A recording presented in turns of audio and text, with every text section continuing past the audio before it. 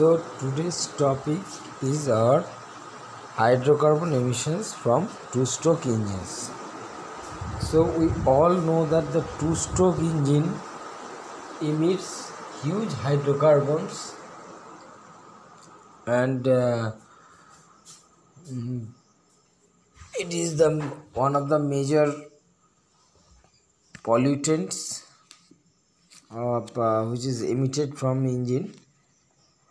Now the two-stroke, you all know about the two-stroke engines and how these two strokes covers every steps of cycles like suction, compression, power and exhaust.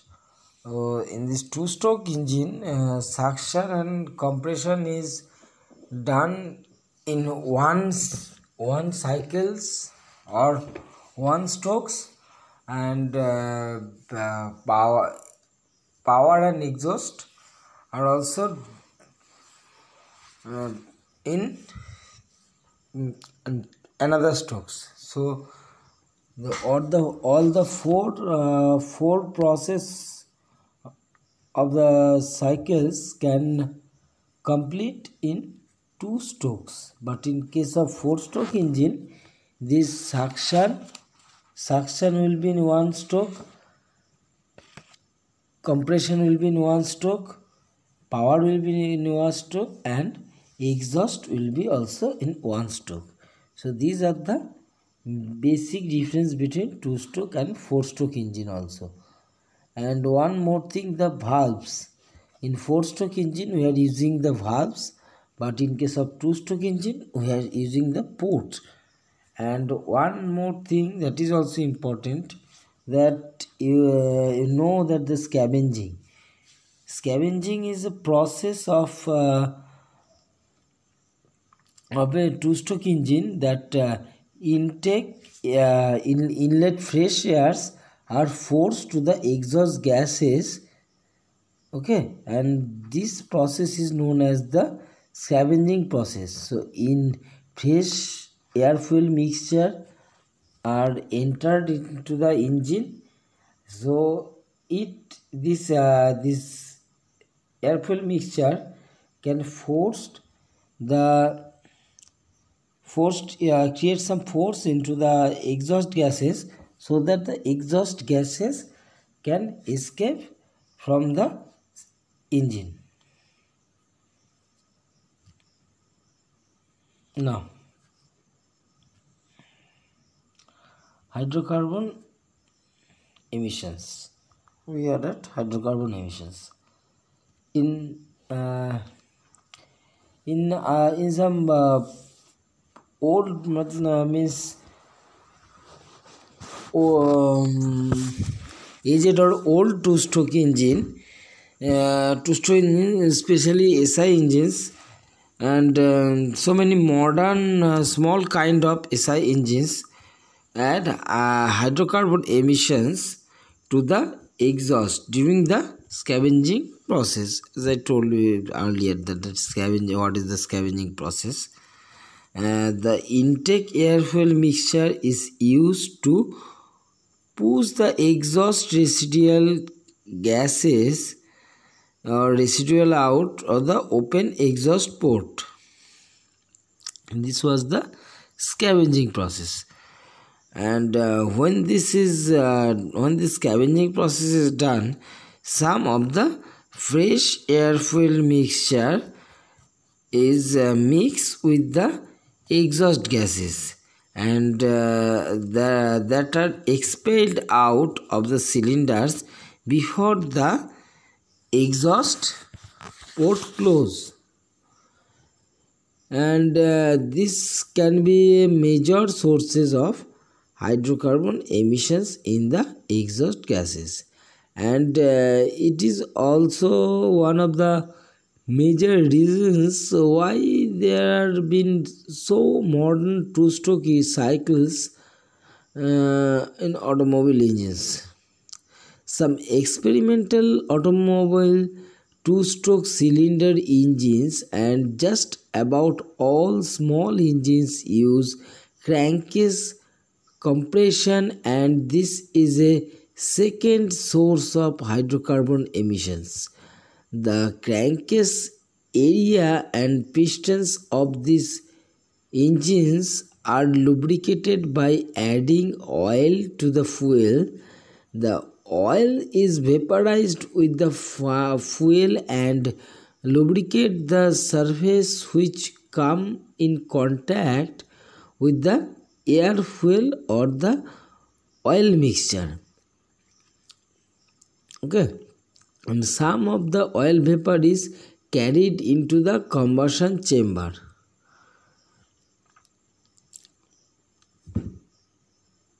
And this oil are burnt and act like the additional fuel.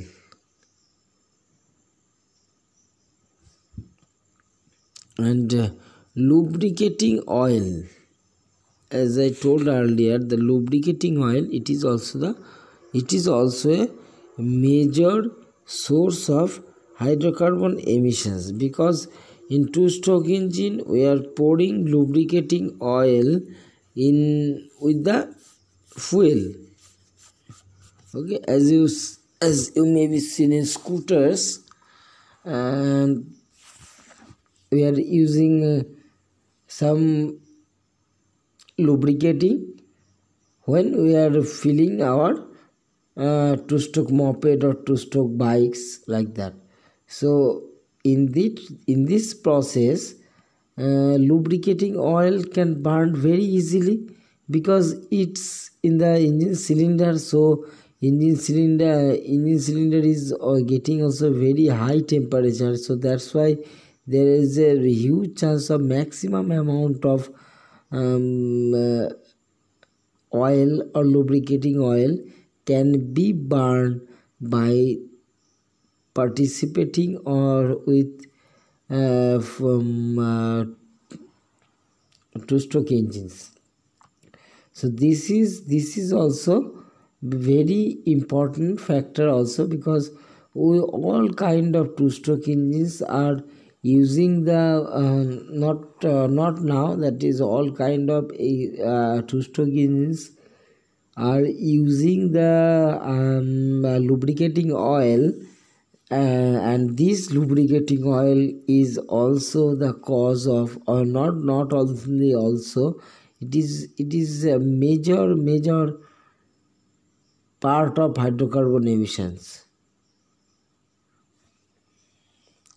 So engine oil is, or engine oil may be dangerous or can emit hydrocarbon emissions in the two-stroke engines.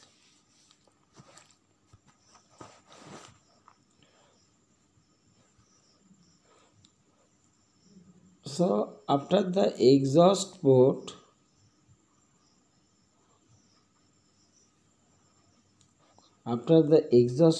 close, fuel is added injection directly into the cylinders, and this creates a need for very fast and efficient vaporization and mixing of the air fuel, but it can eliminate a major sources of hydrocarbon emissions.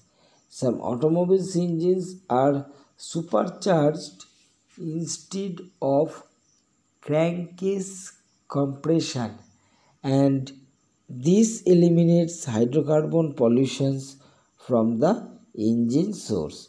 So that are the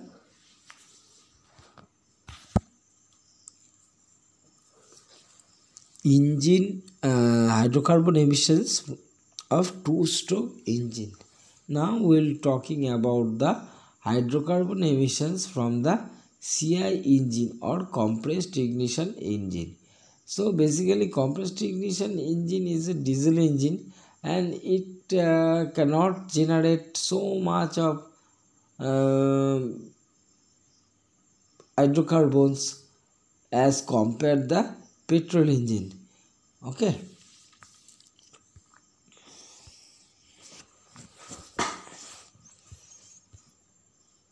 hydrocarbon emissions is also CI engine. What is CI engine and what is SI engine? CI engine is compressed ignition engine and SI engine is the spark ignition engine. And due to the CI engine or compression ignition engine, it operates within an overall fuel in equivalence ratio. CI engines have only about 1/5 the hydrocarbon emissions of the SI engine. As I told you just before 1 or 2 minutes, that CI engine cannot generate too much hydrocarbons as compared to the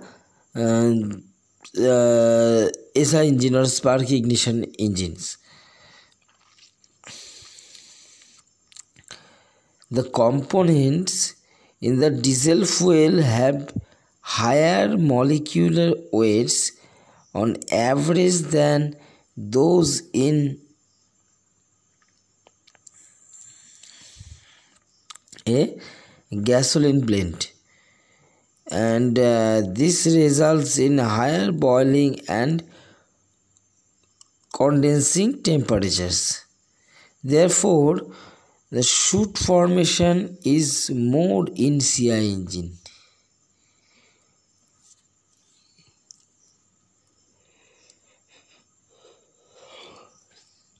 Shoot. So shoot formation can place a huge huge emissions in CI engines as well, but in case of SI engine there is no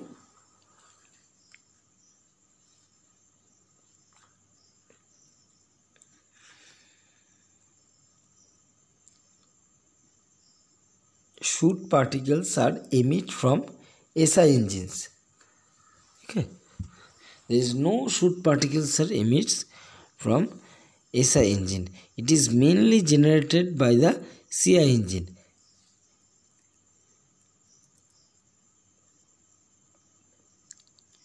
So what will happen?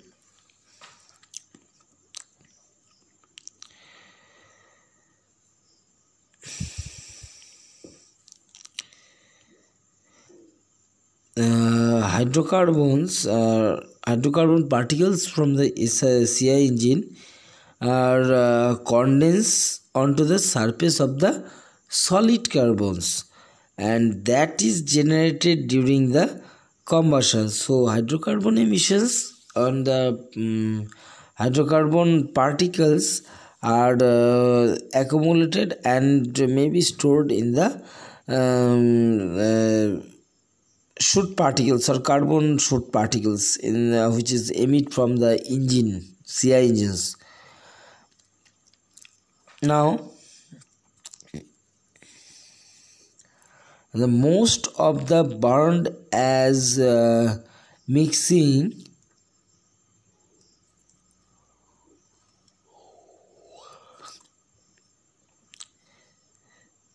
continuous, and the combustion process proceeds only a small percentage of original carbon shoot that is formed comes out from the cylinders, and the hydrocarbon components condenses on. Means these hydrocarbon particles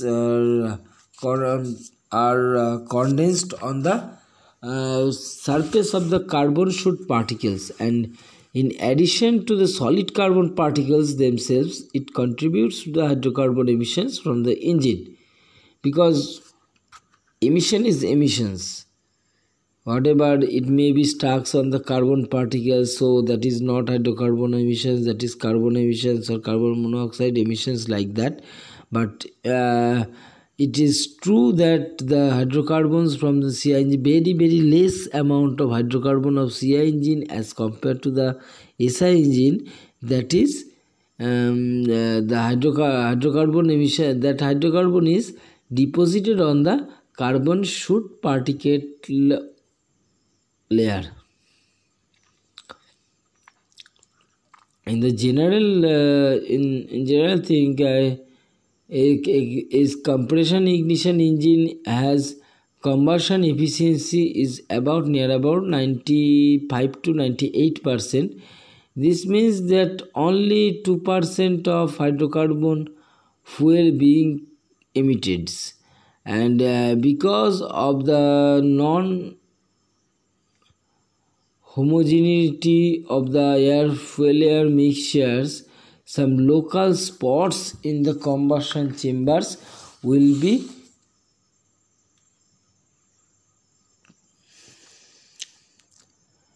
too lean to proper combustions.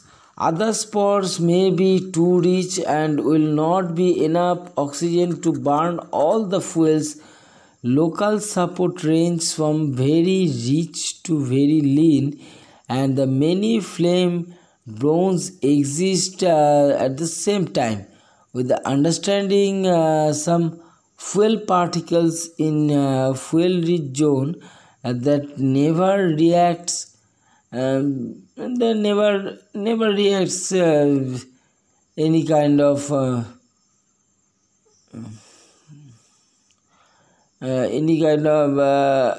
lack of oxygens, and in the fuel lean zone the combustion is limited and some fuel does not get burned, and with the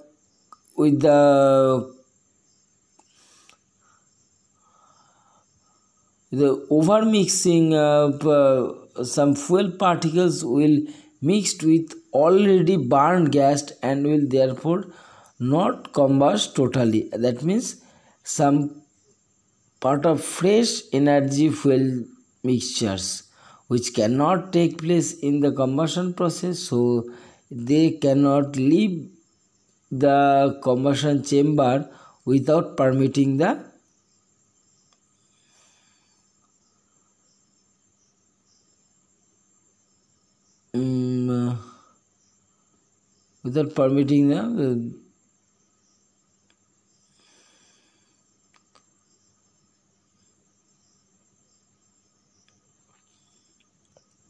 engine.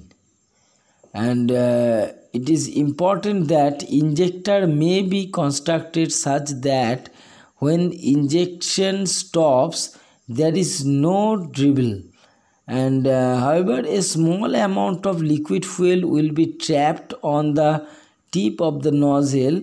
This very small volume of fuel is called sac volume, and its size depending on the nozzle diagrams, and this sac volume of the liquid fuel evaporates very slowly because it is surrounded by the fuel rich zone, and once the injector nozzle closes there is no pressure pushing it and into the cylinders.